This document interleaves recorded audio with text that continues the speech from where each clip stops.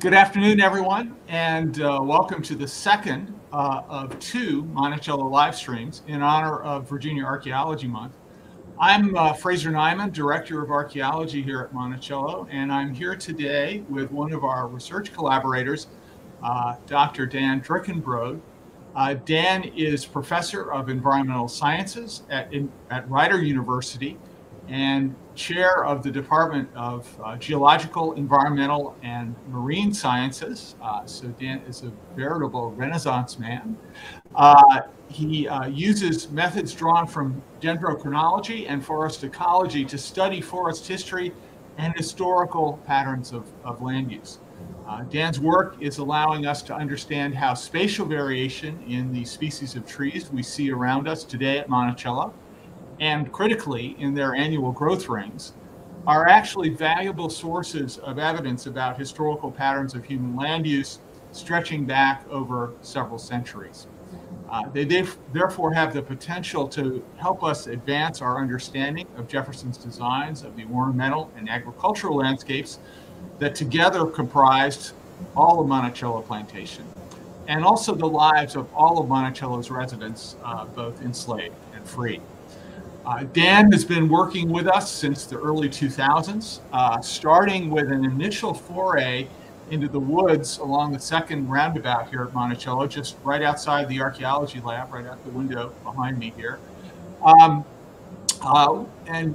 that time, Dan and Mike Mann, who's now at Penn State, and Ed Cook from Lamont Doherty at Columbia, and I sort of walked down the roundabout equipped with some increment corers. You'll see one of those in a minute, where we selectively cored white oaks and shortleaf pines. And I was astounded to discover that there are a substantial number of trees out there dating to the 18th century. So that was the beginning of a really fascinating chunk of research, fascinating results about Monticello's forest history. And that has really made important contributions to our larger understanding about shifting Monticello plantation landscapes. So, but that's Dan's story, and the great news is he's here to tell it. So I'm going to turn it over to him. Thanks. Thank you. Thanks for that kind introduction, Fraser. It's a privilege to have this opportunity to share with you all a little bit about what we have been working on these last 2 decades with the forest history of Monticello. I have some slides that I hope to share with you here momentarily, but before doing that, I thought it'd be helpful to give a little bit of background context with both the ecology of the mountain and also some of the methods that we use to, as Fraser said, study the growth rates and the rings of these trees over time. So just quickly, particularly since it's fall and it's easy to find samples like this, we'll be learning about oak trees, and probably many of you have seen leaves like this that are quintessential oak leaf.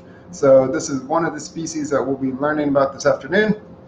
Another one is tulip poplar or yellow poplar, depending upon which common name you want to use. And this species is I don't know, a pretty distinctive leaf because it's got sort of what often people will call a cat face to it. So it has 2 ears and the whiskers coming out from either side. So that's a yellow poplar or a tulip poplar. And then also pines. And I didn't bring any needles. Those might be hard to show. But of course, pine cones like southern pines, like shortleaf pine or Virginia pine, figure large in this story that we'll be sharing this afternoon. Also in this story, we'll be learning about tree rings, of course. So this is a core, or actually a cross-section from a fallen tree. We sampled with chainsaws some trees that had fallen naturally, and we're able to get full discs out of them. This is very helpful. In fact, this is the one that I'm holding. I'll show you a better picture of this shortly. But this is the oldest tree that we found on Monticello Mountain. So this tree dates back to 1727, which is what, 40 some years prior to when Jefferson began building his home of Monticello on that mountain. So this is a really neat one. We of course also sampled living trees non-destructively, and I'll show a picture of this a little bit later. But when we do that, we can pull out long, sort of straw-shaped samples of wood from trees using a hand drill, and these allow us to look at the rings. So this is a pine core coming along here, and you can see as we go from the bark on this point in towards the center of this tree where the rings start arcing around, we've got pretty close to center on this tree that started growing in the 1940s. 1946 is the earliest ring, as compared to, again, this is an oak tree, a longer core with more narrow rings. If you can see those, that dates back to 1824, so 2 years prior to Jefferson's death. So this is some of the methods. We not only look at these cores visually, but of course we use microscopes to help make sure that we are both seeing the cores in all their detail, but also can measure them accurately. And the statistics that we generate from the measurements of their ring widths allows us to ensure that we've dated these cores accurately, that we've dated the ages of the trees accurately because they share a common climate signal. So that method is really important and underlies a lot of the research I hope to share with you this afternoon. So with that background context, if we could switch to the slides, I'll give a little bit of an overview. And I'd like to start with this quote. This is from an English traveler in 1817, 9 years before Jefferson passes away. And he is reminiscing upon what it was like to approach Monticello Mountain at that time. I won't read the whole quote, but just to give you a sense, he writes, "Having an introduction to Mr. Jefferson, I ascended his little mountain on a fine morning which gave the situation its due effect. The whole of the sides and base are covered with forest, through which roads have been cut circularly so the winding may be shortened at pleasure." So you get the sense, as this photo shows, that Monticello was heavily forested at that time, which is an intriguing sort of observation to wrestle with. If we go to the next slide, you'll see on this next slide that this is actually quite similar to the landscape that you would encounter if you have the opportunity to visit Monticello today. When you arrive at Monticello today, you arrive through the entrance road with the bridge off of Route 27 in the lower left corner of this aerial photograph. And and as you move in, you park sort of at the visitor center. Thanks, that's great. And as you go from the entrance road to the visitor center, you're surrounded by forests on your way in, around the walking paths. And it's only really still the summit of the house that's shown with that arrow labeled main house that is open ground today. So that's the bulk of the visitor experience, appropriately enough, is focused on the house and Mulberry Row and the people who would have lived there, right? But in addition to Jefferson's family, we know that Monticello was home to many more people, right? That Jefferson owned over 600 enslaved individuals during his time at Monticello. And many of those would have lived and worked across this larger Monticello home quarter. So there is a black line that sort of traces around the outline of this 600-acre, really agricultural plantation at that time that has largely reverted back to nature. It's reverted back to forest today. So part of what's exciting, as Fraser mentioned, about this research collaboration is the opportunity to investigate this landscape and see what evidence remains of this past plantation agriculture and just how these forests have returned to the present day, and as well as what forests might remain from Jefferson's time here at Monticello as well. So with that, let me go to the next slide. So this is really a great way to understand that historical landscape from Jefferson's time. And this, what I'm showing here, is a product of many decades of archaeological research by the Thomas Jefferson Foundation at Monticello. And you can clearly see the location of fields that are common across the right-hand side, or the eastern and southeastern slopes of Monticello Home Farm. These fields have been documented through Jefferson's own surveys, but also through archaeological research, as Fraser mentioned in his lightning talk the other week. And then, as Derek mentioned in his lightning talk, Derek Wheeler, that the road network is now well understood also at Monticello, with these circular roads that Jefferson referred to as roundabouts, extending from just around the main house as the first roundabout, and then progressively working down at lower elevations around the mountain. What's interesting about this is that we can now start to get a sense of this larger landscape from a human history. For instance, Site 6 that Fraser mentioned in his talk the other day is shown here as just one example of the archaeological sites that they have been actively excavating in recent years. So what I hope to share with you is just this story of how this former agricultural plantation reverted back to forest, and how that former land use remains apparent in these woods from Jefferson's time to the present day. Perhaps sort of the most intriguing part of this Jefferson landscape, or at least the most initially confusing part, was Jefferson's reference to an area called the Timber Zone. This zone was inspired by Jefferson's tour of English estates, as Derek mentioned in his lightning talk, but it wasn't explicitly mapped by Jefferson. In fact, the only direct reference to its location exists on a scrap of paper attached to a larger survey of Monticello Mountain. That text lists surveying measurements and poles as referenced from the North Spring, shown with that blue dot in the top of this slide. Jefferson mentioned the zone extended over 100 acres, but he didn't really draw where those acres occurred. In fact, his exact quote is, "Above the timber zone are 80 acres. The circuit of the timber zone at its upper limit is 400 poles. At its lower limit, 600 poles. Its breadth must be 31.5 poles to make its contents 100 acres." If we can go to the next slide, we can see that after sort of wrestling with this as a group, we came to the realization that what Jefferson was referring to was basically a belt of trees that extended from the second roundabout around the main house down through the third roundabout to the fourth roundabout. So basically what's shown here in sort of a light shaded green that envelops Monticello Mansion as sort of a donut, if you will, or a belt going around that house. What we can infer from this is that Jefferson was basically literally doing a back of the envelope calculation. He was estimating the distances of 400 poles and 600 poles because that, if you use those circumferences for circles, you get the exact areas of 80 acres and 180 acres respectively that give you that difference of a 100-acre timber zone. So that was really helpful for framing this landscape, and also framed a research hypothesis for us.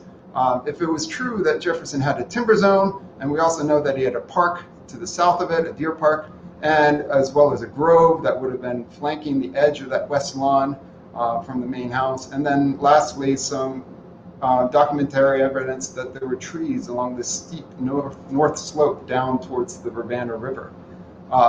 If all of those documents are true, then those areas shaded either in green or that green cross-hatching are the areas where we would expect to have the best chances to find Jefferson-era trees that might remain to this day. In contrast, we wouldn't expect to find trees on the right-hand side of Monticello Home Quarter or Monticello Home Farm, because that area would have been heavily agricultural during Jefferson's time as he grew tobacco and then transitioned into wheat, all with the all using enslaved labor over time. So to test this hypothesis, we have been looking at ages of tree rings. And if we can go to the next slide, I'll give you a sense of what this looks like out in the field. So this is a great photo that shows two Monticello Field School students sampling a pine tree at Monticello. And this is really also just a great photo to share because it's a testament to all the great work that Monticello Field School students have done every summer to help build up the database that I'm sharing with you this afternoon, and their ability to just help collect research-grade data. So as you can see, they're both holding a hand drill, and you literally take that hand drill, you crank it into a tree like you might with any drill, but it's a hollow drill. And that pulls out that small cylinder of wood, straw-shaped, that then we can mount and sand and look under a microscope. So it becomes a very powerful and non-destructive way to understand the forest history of a site. And it's used as a method across the world. With that method in mind, let me just give you a little bit of more detailed understanding of what these tree rings are like. So we're going to go to the next slide here, and I'll show you those cross sections that I had on the bench behind me. The oak is the 1727 oak on the bottom that started growing before Jefferson was even living at Monticello.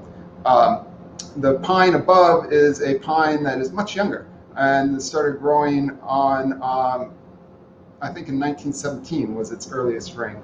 So what's interesting, of course, is that even though the oak was almost 300 years of age and the pine is a third of that age, you can see the size of these two cross sections are similar. So the pine must have grown much more rapidly.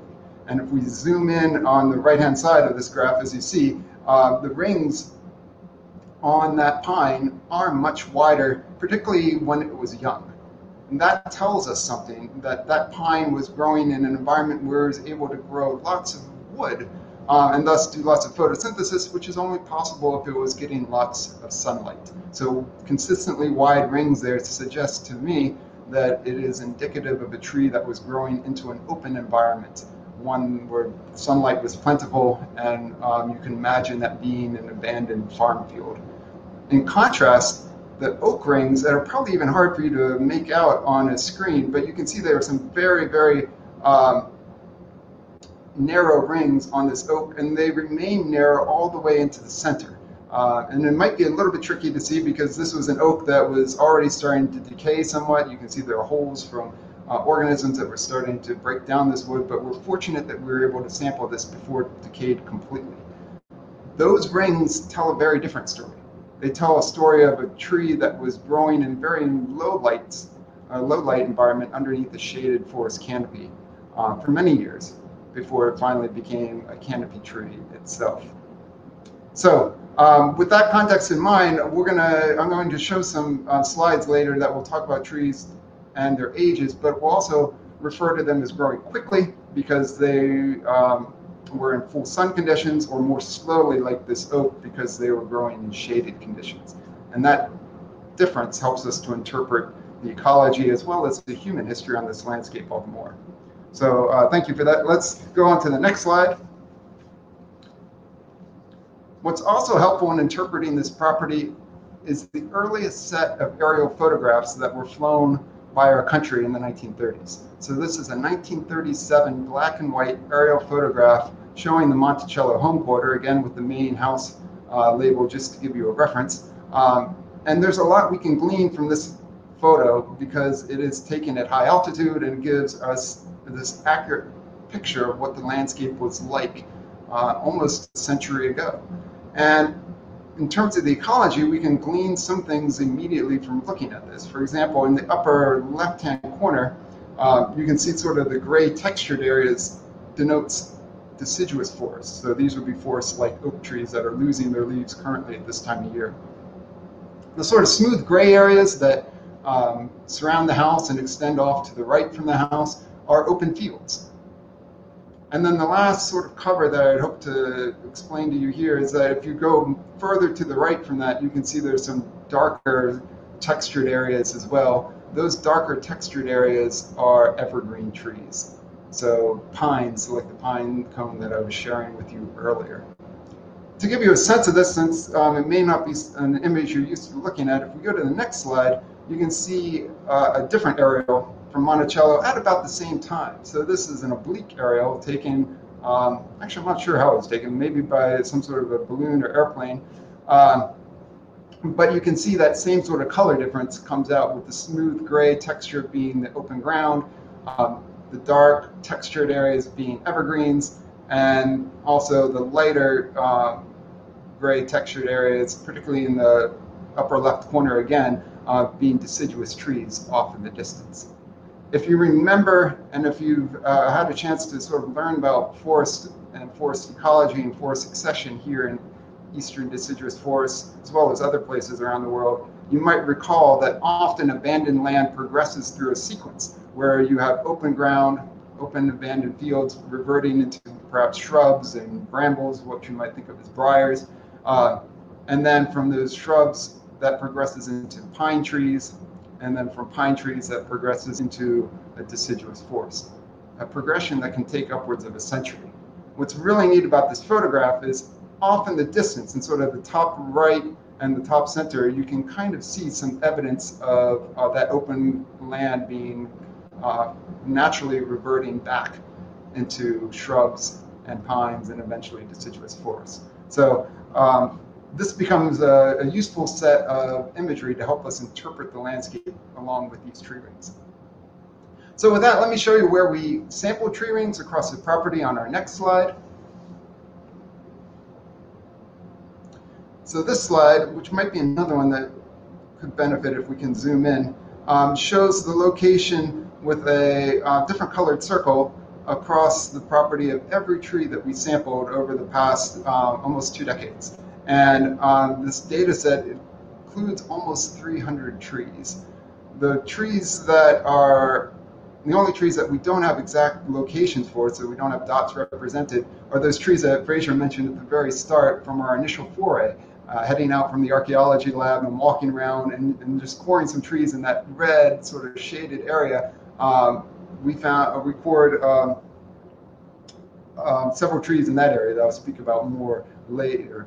But basically what we can do is, using this 1937 aerial photograph, we can kind of group all these 300 trees into different subclasses depending upon what type of land cover they were present in 1937. So for instance, on the lower right hand corner, where I have 1930s open ground with a bright green dot, all of those trees are in locations that appear on the 1937 aerial to be open ground, so they don't appear yet to have returned to forest. Where there's darker green dots, those appear to be evergreen, so they're around the darker green stippling pattern in the 1930s.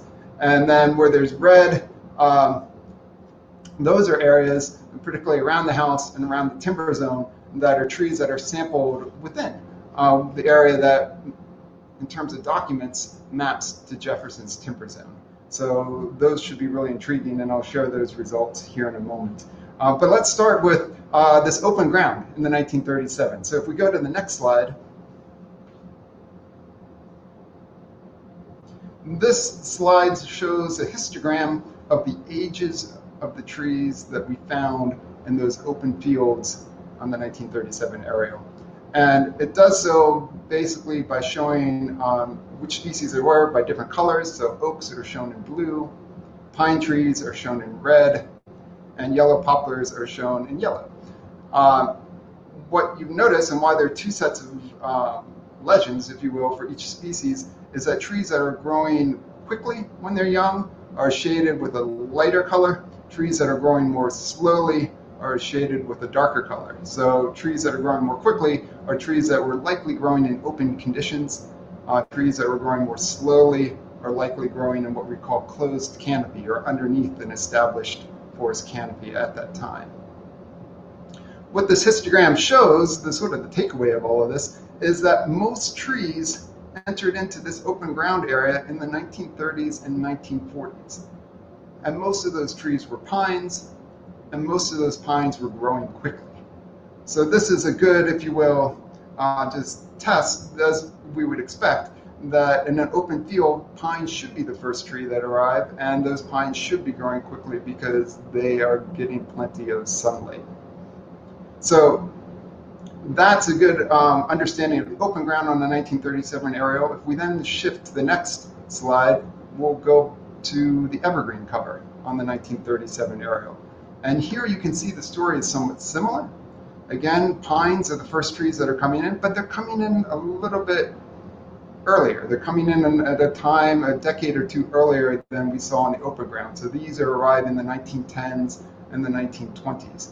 Interestingly enough, this ties back into Site 6, right? And helps explain, as Fraser mentioned in his talk, why there weren't foundations present at Site 6, because this was former agricultural land at that time and would have been plowed.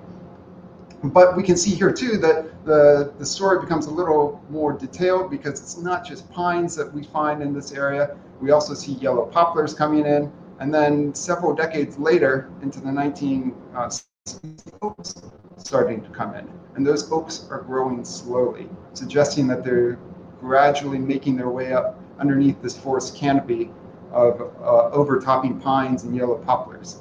And as they do so, they will eventually become the dominant tree. So this is an example of this forest successional sequence played out from this 1937 aerial evergreen cover.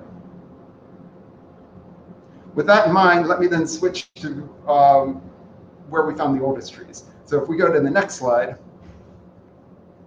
we'll see on this slide that we're now looking at the trees that were in Thomas Jefferson's timber zone, that were in his grove, and that were in the park, as well as those trees that were initially cored, so that were present in that red polygon area. And you can see here, as evidenced by the much longer graph that I have across the bottom of this slide, that our trees are much older. And this is exciting, right, to find that we have trees going back to the 1720s. So that first small little blue bar that's on the very left of this graph is that 1727 tree. That's the oldest tree on this landscape. So we see that there are a couple of old oaks that are present around this area, or in this area, that were growing slowly initially. But then we see by the time that Jefferson's really starting to design this landscape and really starting to build Monticello in the 1770s and 80s, that we start to see pines coming in as well, suggestive that there was some disturbance, but perhaps some forest cover still remaining at that area. And then as we get into the early 1800s, the early 19th century, we can see that oaks start coming in, but they often start coming in at a fast growth rate, shown by that lighter gray blue, or lighter blue shading. And that suggests that there must have been pockets where oaks were getting plenty of sunlight. And that pattern continues all the way up to the 1850s and 1860s during the Civil War, with additional trees that are continuing to recruit into this forest canopy up to the present day, of course. So what's really neat about this is we still see some evidence of forests that were from Jefferson's time, but we also see some evidence of that successional progression, going from pines that were growing rapidly in the 1770s and 1780s, and then transitioning into oaks that establish later in time. So this is really neat and sort of cuts to the chase, if you will, about the history of our forest, and allows us to return back to this initial hypothesis as to whether or not this part of the landscape is really where we found the Jefferson era trees. So if we go to the next slide, I'll show here just a dot for every tree with a location that extended back to Jefferson's time. So every white dot on this map shows the location of a tree that would have been growing when Jefferson was alive. In addition to that, in that red polygon area, we found 17 other additional trees that dated to Jefferson's time as well. So we have a total of 36 trees that dated back to Jefferson's time. Not all of which are still alive, some of which, of course, had fallen, like the oak that I showed earlier, but all of which that we were able to use tree ring records to conclusively, statistically demonstrate that they are that old. Looking at this data set, you can see that all of these trees are either within or very near those areas that our initial hypothesis expected, that they're all either within the park, the timber zone, or the north slope around Monticello, and none of these trees were found out in the more agricultural portions of the landscape further to the east. So that's neat support of our hypothesis. With that support of our hypothesis, we can then ask this question, well, why? Why is it that Jefferson had trees there? As Fraser also alluded to in his live stream the other week, there's a cost to having trees growing around one's home and around Mulberry Row when trees were in such demand for fuel as a resource as well as for construction. So by not using timber that would have been in the timber zone or trees that would have been in the park or on the north slope, Jefferson is asking his enslaved individuals to exert more effort to find that fuel and that wood for construction elsewhere. Perhaps in Mont Alto, which is shown sort of extending off into the lower left corner of this slide. So the question might be, well, why exert this extra effort, or why have people exert this extra effort? And it comes back to perhaps Jefferson's view of status in the colonial world. So if we switch to the next slide here, we'll see that Jefferson was well aware of what an English estate should look like. Not only, as Derek mentioned, has he had the opportunity to travel to England and see English estates firsthand, but he was also aware of woodlands, an estate in Philadelphia owned by William Hamilton that Jefferson considered to be the only rival of the estates he had seen in England. So this is an excerpt from a draft letter that Jefferson wrote in July 1806, where he is writing to William Hamilton and explaining, Jefferson is explaining his aesthetic, if you will, in designing the landscape of Monticello and how he's trying to emulate an English garden, even though it's a very difficult form, if you will, to manage at that point. But interestingly enough, he explains in quite detail that these landscapes include the northern quadrant, that north slope of a mountain for about 2/3 of its height, and then they spread around the upper third for its whole crown, alluding to that belt of trees that we know as the timber zone. In total, they contain about 300 acres. They are chiefly still in their native woods, which are majestic and generate a very close undergrowth, which I've suffered not to be touched. So we can get a sense here that Jefferson is perhaps trying to impress William Hamilton. What's really intriguing about this letter is that it seems to have not been sent. So it seems to have just been a draft letter that perhaps for whatever reason Jefferson chose not to deliver to William Hamilton. With that in mind, if we could go to the next slide, I'd like to just sort of give a summary as a start to a conclusion of what we've seen from these slides today. And I hope this presentation has provided insight into the forests as well as the agricultural history of the Monticello home mountain for you.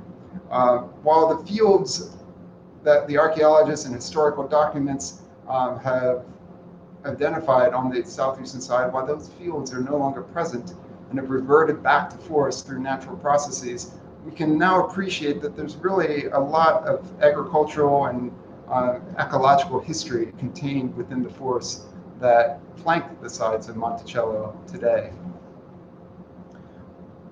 I'd like to leave you with one other sort of image of Monticello that is an artistic image, if we go to the next slide, that was painted by Jefferson's granddaughter, perhaps in 1868. This is a watercolor looking up at Monticello Mountains from the lowlands around it, and it's looking up from an angle where you would have seen those agricultural fields that were apparently still present in the late 1860s after the Civil War.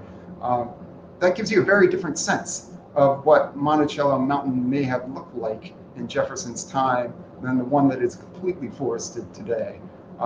And that's, I think, helps us to appreciate how an initial quote, like I shared with you from Lieutenant Francis Hall, might have led to a visitor experience that seemed like Monticello Mountain was all forested because of the way that they approached the mountain.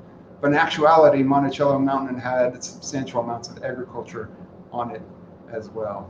So I would like to end by just sharing a few acknowledgments, because this has been clearly a collaborative project from the get-go. If we could go to the next slide. There have been a lot of people, as Fraser mentioned, Ed Cook, Michael Mann, Camille Wells also helped with the initial sampling. A lot of expertise with Monticello Mountain, from William Weiswanger to Peter Hatch, Hank Sugar, a professor at UVA, and Neil Peterson at Harvard Forest for their assistance, as well as all the myriad archaeology field school students, undergraduates at Longwood University and at Rider University, and particularly some of the names I mentioned there. And then lastly, of course, thanks to the Thomas Jefferson Foundation, as well as Rider University for their support. If you would like to learn more about this research, the final slide I have for you is shows a couple links for the article that was just published by Fraser and I, as well as colleagues David Richardson and Derek Wheeler, in the Journal of Vegetation Science. That gives a more detailed story of what I've shared with you today, as well as an article that I did with a student here at Rider University on what used to be the two twin poplars that flanked the west side of Monticello, shown in this photograph. They had to be removed because they were getting old and were close to the house, of course.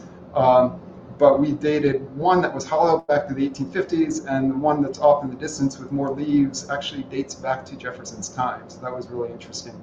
And then lastly, a book by Ed Cook that will give you an overview of tree ring science and all of its applications today. So with that, thank you for your time today, and I would be happy to answer any questions you might have.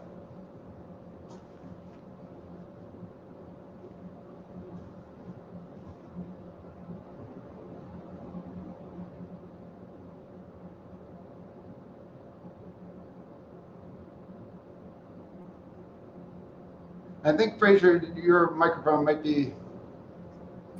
Oops, yes, muted. It's remarkable how after what, almost 2 years now of pandemic, I'm still learning to unmute my microphone. So anyway, thank you, Dan. That was a great talk. I'd encourage any of you who have questions, please type them into the chat or the comments, and Dan would be happy to answer them. I might just start off by putting Dan on the spot and asking him to, I don't know, talk a little bit about, does the dendrochronology world do much collaboration with archaeology? Is that kind of a standard thing, or are we just sort of weird outliers in the research world in this regard? Yeah, we may be weird outliers, but fortunately not so in the tree ring and archaeology sense. I think, as you know, the collaboration goes back really to the founding of tree ring science, with work done by Douglas out in the Southwest, looking at dating pueblos using tree rings, ancient or old sites that were difficult to really narrow down a construction date, but tree rings with their annual dating provided an opportunity to do just as much.